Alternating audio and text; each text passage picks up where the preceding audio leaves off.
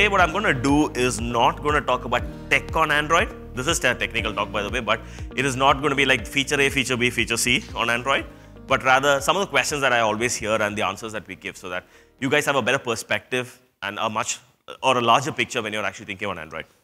That is me in pictures. If you've ever attended my talk, this is how I started.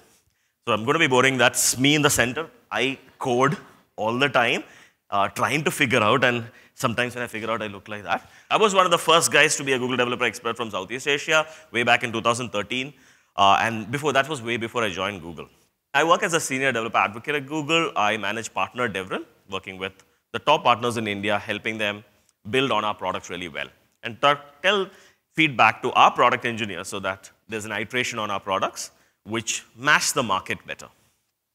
So that's like I said, the top 5 questions that people ask me all the time. That's what I'm going to discuss. Let's jump right in. First question, and this has always been a question for us, is should I do native app or a PWA? Some of you said PWA is what they're going to work on. Some of them already have it in the partner teams, but PWA versus native, it is not an or question. You should always see as an and. We don't prefer one over the other. It's not like we love the web, so we are saying that web is better than the native apps, or native apps is better than the web. No, it's not that case. It is more of an and the things to consider are, what is the type of solution that you have? Do you have, what is the demography of users that you're actually targeting to? Are you targeting somebody who's in a tier 2 city with a low bandwidth, or is it somebody who's in a tier 1 city and is used to apps? So it basically depends on the solution that you're trying to build. It basically depends on the demography of users that you actually already have. So don't consider this to be competing technologies.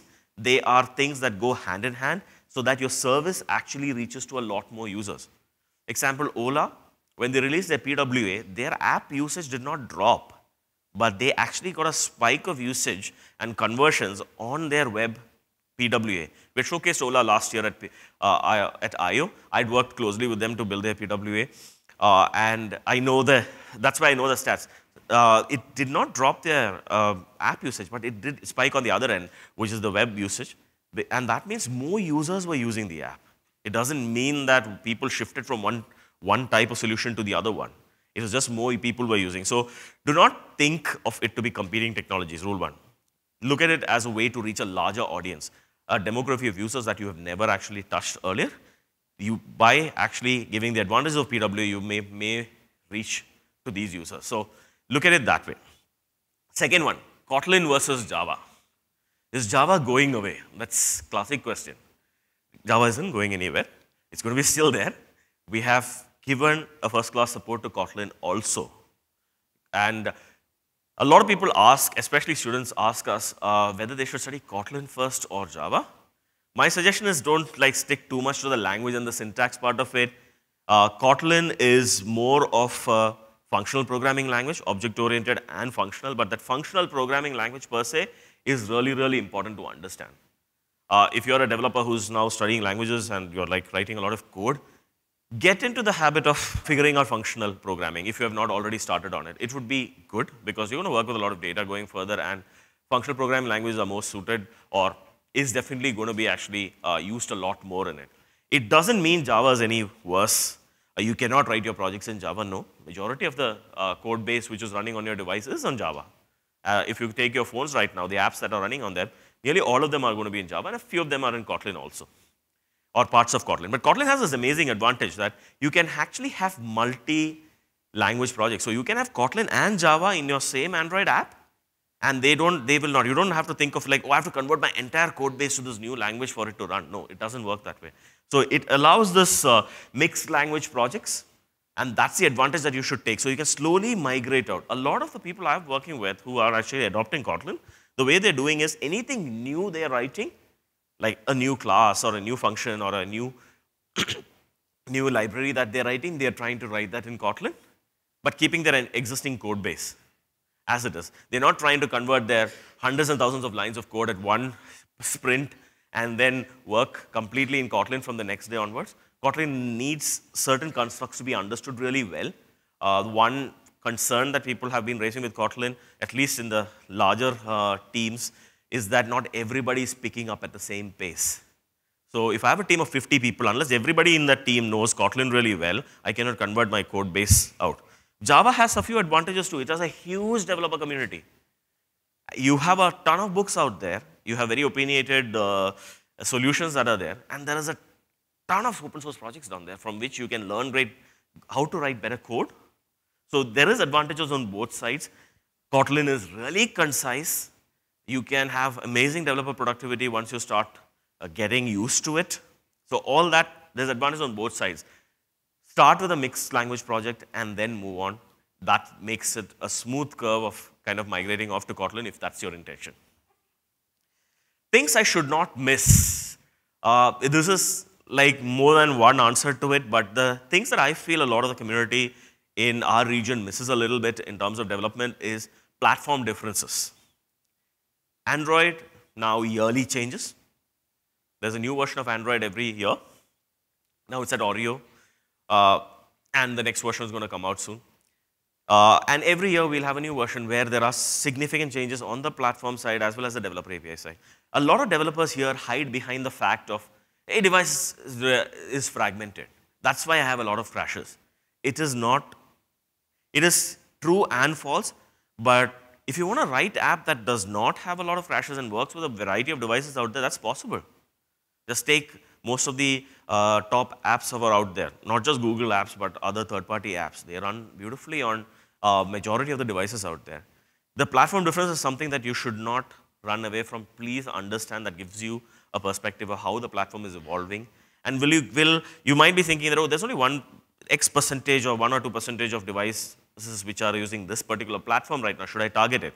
Maybe not, but having an understanding of that helps you make decisions today which will not fail on those devices tomorrow. When majority of devices move, you don't have to redo everything all over again. So have an understanding of the platform differences. Next one is tools. How many of you guys write code for Android? Great. Keep your hands up. No, don't leave them for a second. How many of you guys use something like systrace? Those who use it, keep your hands up. Rest of them can go down. 1, 2. This is realistic world. You guys are no different from a general majority of people.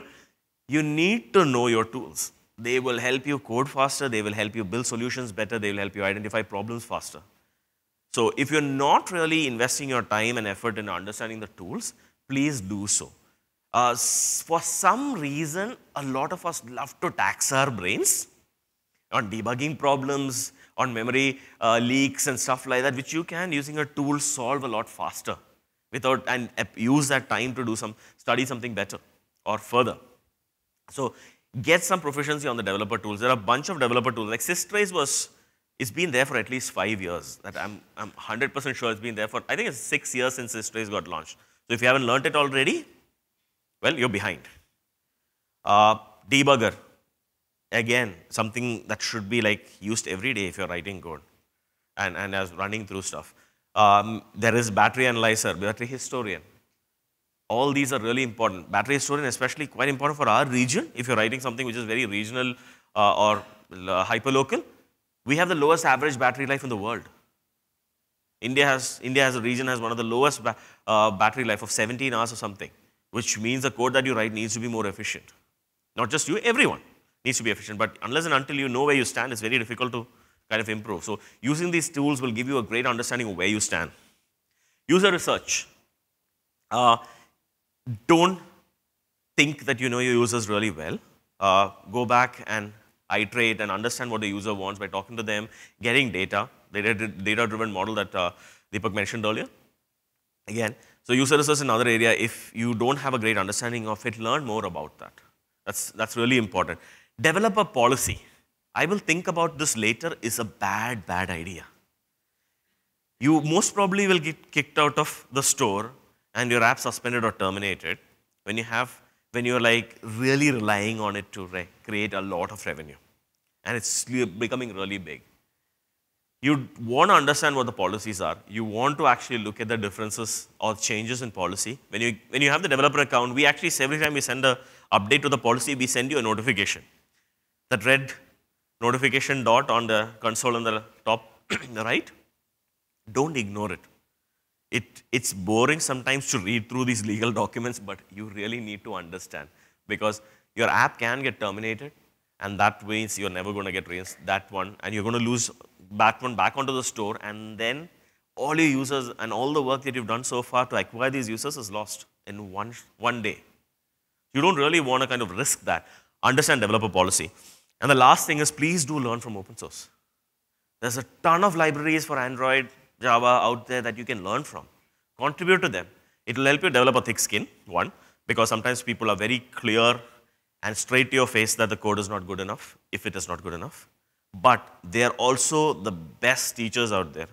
If you ask them, why do you feel it's like that, they will give you the right reasons and will help you fix that, which means you're going to become better a lot faster.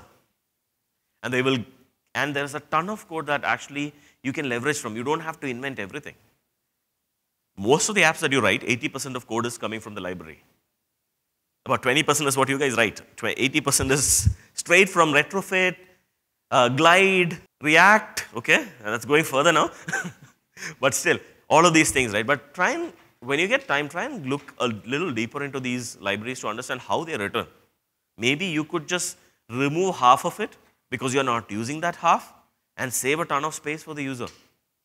At the minimum, you'll understand great coding practices because a lot more heads are actually coming together to kind of write these open source libraries. So do learn from that. New things in Android.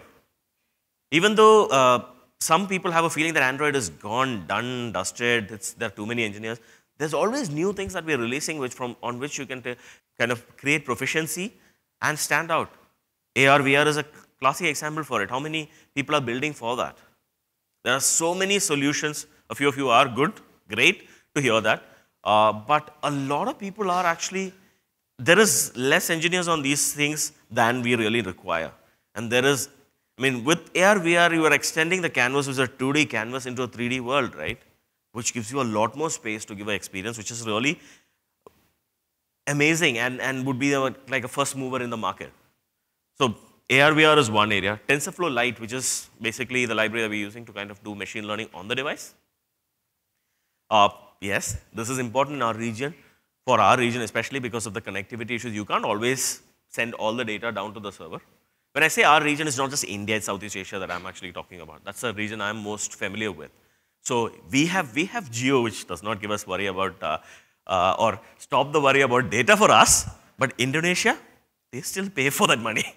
So if you want to extend it to China or Indonesia, anywhere else, your solution, which is taking a ton of data today, which Indian users are ignoring because of the free data they get, but other geographies will actually have that problem. So don't limit your thinking to just our geography and our situations. Things like on-the-device machine learning is going to be important. Assistant is a new platform that we have. Extend your experiences to that. There are a ton of experiences that can be built for a Google Home, where voice community based on voice, which you don't really need the user to take a phone, unlock, go to the app. I can say, hey, Google, and do that. And the next generation of users really like that. My daughter, I have an 8-year-old daughter, she talks to Google Home as if it is a person.